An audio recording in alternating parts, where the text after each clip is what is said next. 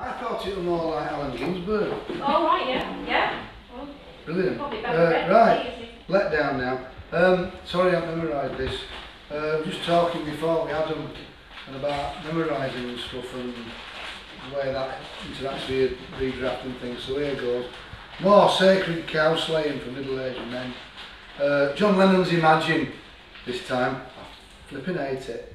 What I hate more about it isn't John Lennon, because like all the Beatles not, but it's all that unquestioning, oh this is good isn't it? Well is it? Do you really like it? I hate that song. It's a cock-killed comfort. Imagine there's no heaven. It's easier than physics or theology. Money's awful too, isn't it? Imagine all the people buying this. I wish I'd joined the Tremolos. Imagine people all being nice. I wasn't. I treated my wives like shit. Nothing to kill or die for. Sounds good till you think it through. I could murder some heroin. Imagine no possessions. I can't. Brotherhood of man and it, didn't they?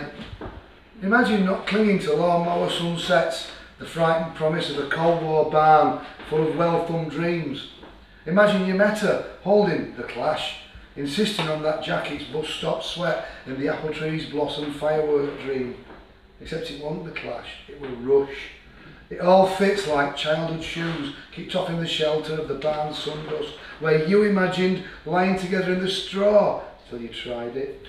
Now, look round at stuff you've disowned, stare at the wrong stuff from over the hill, at the empty barn's promise gone to fat and spilt like containers at tips full of stereos and hoovers that look exciting with distance and time.